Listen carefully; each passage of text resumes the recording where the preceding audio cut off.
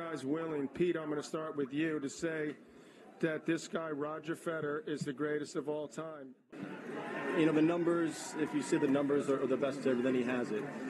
But Rod, you know, 2 Grand Slams in a span of 6 years. It's hard to compete with that and what Bjorn did.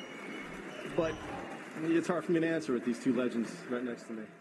But no, I think if you know, at the moment, you know, if you're the best in your era, I mean, that's certainly the first thing, and he's certainly that.